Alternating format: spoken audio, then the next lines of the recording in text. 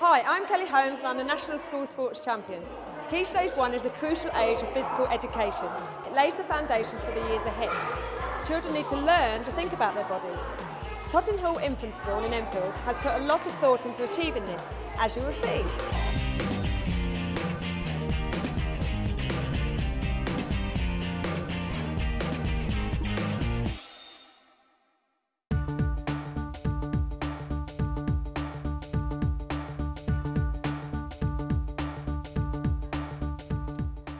Physical education is, at this very young age, is about developing the whole child. It's not a discrete subject on its own. It permeates through everything the children are doing. So the message is get them active, get their hearts beating, get them enjoying moving. So we have timetabled in a minimum of 2 hours every week for every child in Key Stage 1. And Key Stage 1 is the critical transition period where a child's school career really begins. Having only just left their cosy home corners in reception class, the move into Year 1 can be alarming for some children. They have to deal with a much more formal classroom environment, which includes proper desks and structured lessons, and a need for the concentration skills to sit down and work. Physical education can play a huge part in helping to smooth over the bumps. Jump. Children moving up from foundation stage into Key Stage 1, for them, it's quite a challenge. And we noted that a few years back when I stopped, and the staff stopped and looked at what these children were saying to us because they weren't happy. They were saying, Mrs. Clark, I can't play anymore. Things like that, which actually is very telling. And we realised that we needed to rethink very carefully our transition from foundation stage into Year 1. On the outside, put it a bit nearer. So now the school plans this move to make it less turbulent for the children, and PE has a significant role in achieving this. I think transition is a traumatic time for children, but at Totting Hall we've worked really hard over the last few years to make sure the transition is as seamless as possible. So in the autumn term we mirror the practice in foundation stage. We plan an indoor and outdoor experiences for the children so that they can follow through and it's not such a big jump for them to come into Year 1. When you get to the top, see if you can go across. The reception class children get to familiarise themselves with the gym apparatus.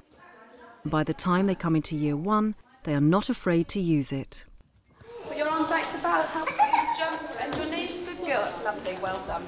It actually helps to accelerate their learning because, in fact, we're not wasting time in Year 1 teaching the children about the bars and not being afraid of them. By the time they're in Year 1, they have taken their risks, they know the limits of their bodies and they use it appropriately.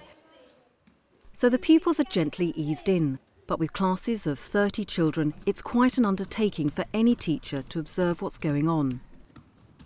Totting Hall has an answer for this too. They split the classes in half, so there are just 15 children in the hall, while the others are outside with a teaching assistant. The children get to use the apparatus more, there's no queuing, they're not standing around. I can identify children that need specific support and support them better with in a longer time, and it works out really well. And more time can be spent checking the pupils' understanding of what they are learning. If you think you're warmed up now and you're ready to do some apparatus work. Oh, put your hands on your heart. Can you feel your heart? Yeah, my heart is full. Boom, boom, boom, boom. Oh, mine's going boom, boom, boom. Who knows why it's good to warm up really properly? You can tell me. So you don't get hurt. That's a brilliant answer because you've just been doing your work with Mrs. Ahmed, sitting down at a table. Now we've come in, we've got to tell our bodies it's time to start our PE lesson. Splitting the class in two has revolutionised the way Sian feels about teaching gymnastics. It's something that children really, really want to do and they really enjoy it. They know in the week when it's going to be their PE lesson, and if there is a change to routine, they go, oh, isn't it our PE day? So I think if you've got children's enthusiasm and you've had the appropriate training on health and safety, then it's a lovely thing to teach. Now I want you to show me some ways of travelling on your hands and your feet. Go carefully, stay in the green and yellow square, please. This is a perfect environment to acquire and develop good body management skills.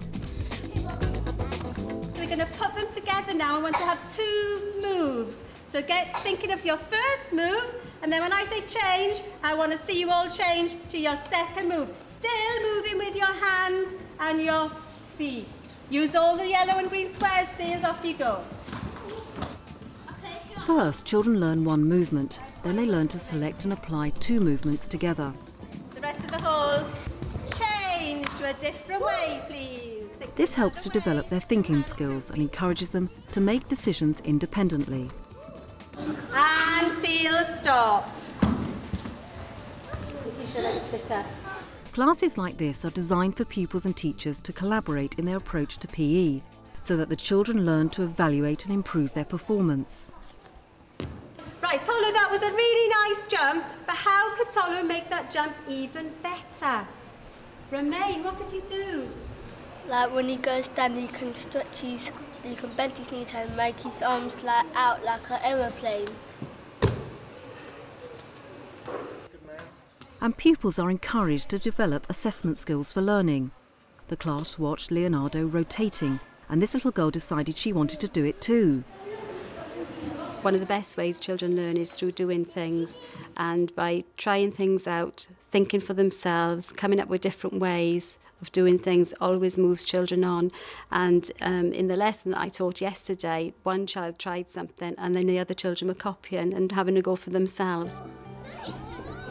While half the class is in the gym, the other half is outside learning ball skills with a teaching assistant. Today they are learning to roll the ball in a controlled manner. He moved, I didn't move.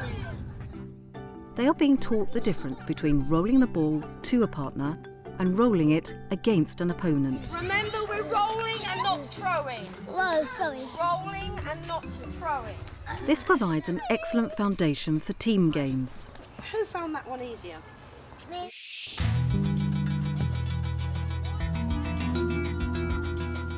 92% of the school's intake is from ethnic minorities.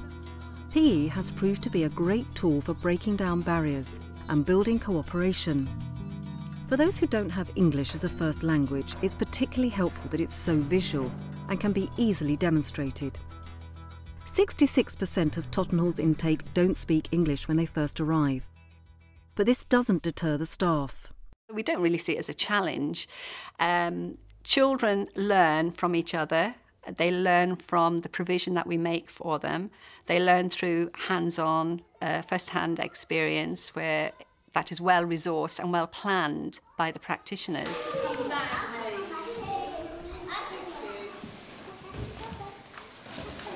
Children just take on language, another language, so much more easily than adults do.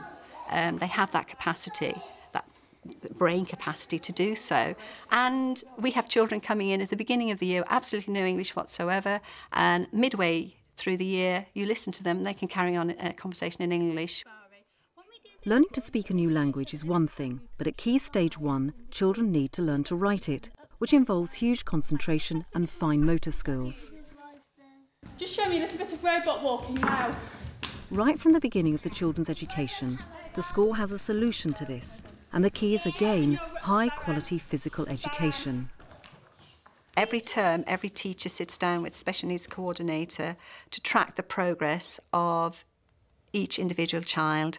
Where a child is identified in that process of not making progress, the question will be asked why and in what area.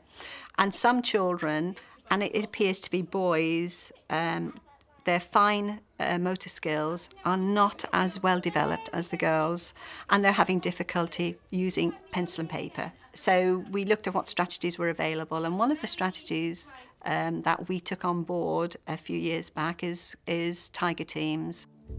Alongside curriculum PE, different schools have different ways of developing motor skills.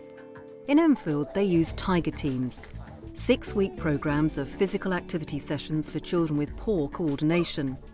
They happen every morning at 9 for 20 minutes. The movements are selected to strengthen different parts of the body. This cone helps motor planning and spatial awareness, so that the children are better able to negotiate walking across a classroom without bumping into things. Side. Side to side. Nice and slow, nice and straight. Okay. Rock with your tummy. Oh, push yourself. Push, push, push. And now go all the way round. All the way round. It's thought the exercises may help rewire the brain. The movements are balanced using both sides of the body, so that the left side and right side of the brain are stimulated to work together, and the children can better interact with their environment. The teaching assistants take the class, but they are trained by a physiotherapist funded by the local authority. Cindy Bowles divides the course, and the teaching assistants can always go to her for further help. These children have low tone, so they tend to lock their knees when they walk and do anything. Yeah. So this is to get them to actually learn how to move. One girl who skips with her knees rigid. Oh gosh, that was difficult. Yeah. Yes. Tiger teams sound something that's fun, and that's the whole essence of the thing, that they are fun and different, and these children are made to feel special. The confidence that they achieve in the tiger teams is just as important as their physical ability as well. And lessons are planned with this in mind. This is great, the kids love this, but what you need to watch is that, especially with a very large child, that their hips, the heaviest part of them, is actually right in the middle. Legs straight, pushing with your hands nice and slowly. Off you go. And this scooter board helps pelvic trunk stability, which strengthens the core of the body and allows the children to sit still. The children see the benefits too. I can hold my pen better now. I am in tiger teams. It helps you with your homework. Getting stronger and our muscles growing. But it's not just their strength which improves. Because there are never more than 6 children in a tiger team at once, the individual attention they get helps their concentration. And the morning is a perfect time for them, preparing them to return to their ordinary classes. They look forward to going. They know exactly what they're going to do, which is really good for lots of our children. And when they come back, they're alive, they've woken up, they're ready to learn. Wiggle your fingers and wiggle your toes. And shoes and socks, okay? And the statistics speak for themselves. Of the 6 pupils in Year 2 who have completed the Tiger Team programme, all have achieved or exceeded their predicted teacher assessment levels in English and Maths at the end of Year 2. But the results don't just show at school. We also get feedback from parents who say their children are better behaved at home, or they can now eat with a knife and fork, or they can now dress themselves, and they too in turn have actually noted that the improvement in their child is not just an academic improvement. The school has scored by encouraging high levels of physical activity. Transition into Year 1 has been eased by introducing the reception class to the apparatus. The teaching of key body management skills is ensured. And by organising and running a group for children with motor coordination problems, many other issues have been addressed. So, by placing PE high on the agenda, Tottenham has found a holistic education solution that really gets results at Key Stage 1. OK, we want standards because we need our children to be reading and writing, but we want our children to be achieving and enjoying their education. Achieve and enjoy, that's what we're about.